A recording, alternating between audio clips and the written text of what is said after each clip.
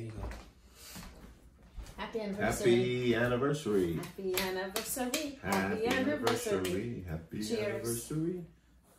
You don't have your glass. Oh, Happy take your anniversary. coffee cup. This is my fresh pineapple juice from Jalen because... Cheers. Cheers. Happy anniversary. 36 years. 36 years. Thank you, Jalen, for the fresh pineapple juice that you gave me for health and for the floaters that's in my eyes that will be gone. Yeah.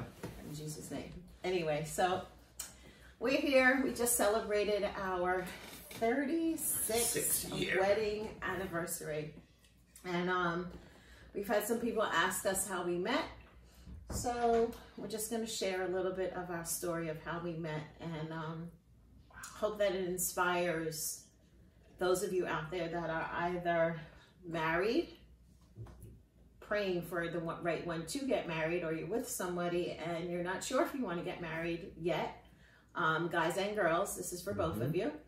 And those that have been married for over 20 years, over 30 years like us, and you're wanting a little inspiration. Whatever category you fall into, we just pray that our testimony will inspire you today. So cheers to you and your relationships out there. God bless you guys. All right, so how did we meet, Pa? Yeah, wow, how did we meet? Really, 36 years, but it seems like a lot shorter. It doesn't seem like 36 years. Time is going by really fast. Yeah, it's flown by, it really has. Yeah, I was up here from South Carolina pursuing a dream of mine. And it was a weekend, I think it was Saturday. What was your dream?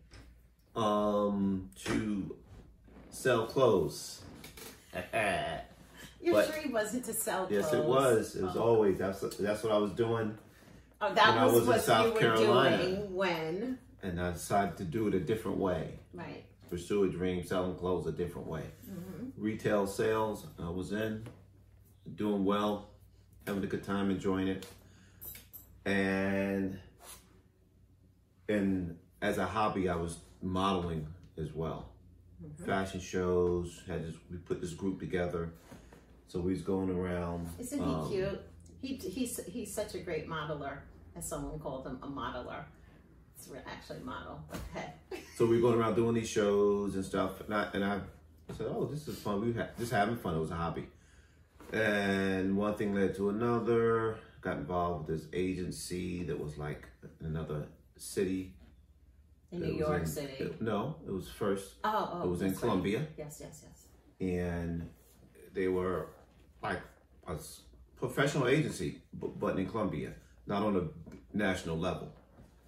And did that for about a year, and it was fun. Got some little gigs here and there. It was fun.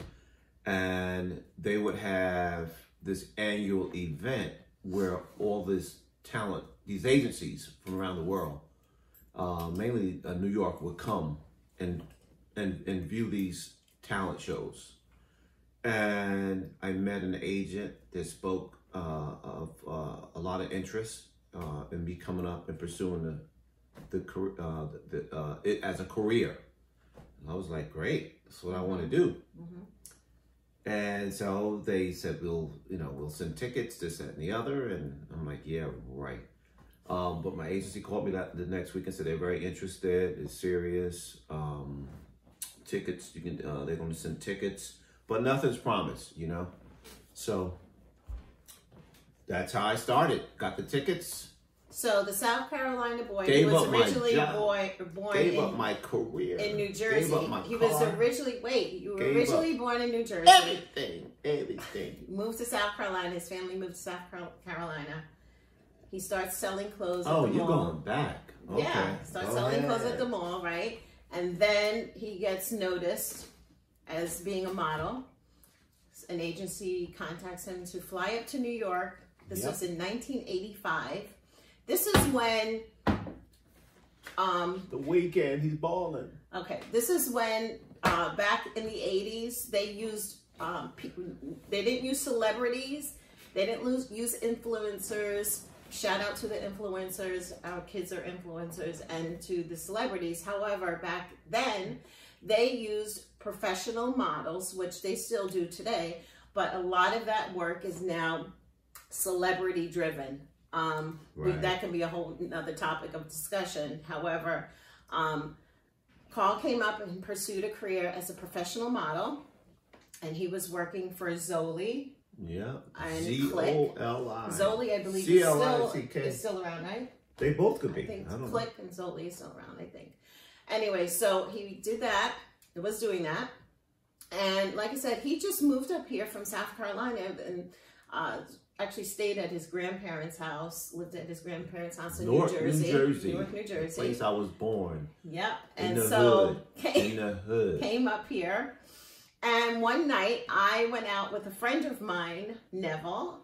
And Neville and I went to the club in New York. We used to go to Bentley's in New York City on Madison Avenue. And we used to go to, me and my girlfriends would go after work and just dance all night. Like I said, Bentley's, Danceteria, Limelight, all these clubs, Studio 54 even. Anyway, so we would go to all these clubs and go dancing. And one night, Neville says, "Oh, Vern, let's go to the city and go to Danceteria." And I'm like, "Oh, I really didn't feel like going." But he was like, "Let's go." So I went. And we're there, and you know, if we, Danceteria has different floors, different types of music, different vibe, each floor. 3 levels. 3 or 4 levels, 3 or 4 levels, yeah. Well, whatever level we were on, I don't even remember. I was with walked my cousins. in, yeah. He was with his cousins, I was with Neville. And also your girlfriends, I thought. No, I was just with Neville that night. Okay. And I see Carl, he sees me, and I'm like, who is this dude? Because he's so fine, except he had on like these country boots. My favorite boots. Love those boots. I'm always like, he looked kind of country, kind of, I don't even want to say rock and roll. He looked kind of country, kind of trying to be New Yorkish. Like, I'm from New York, so I know New Yorkish. I was working in the city. Oh, I was a fashion designer working in the city. At that time, I was traveling a lot. I would go to Hong Kong and Taiwan and Korea and Spain and Italy and Europe to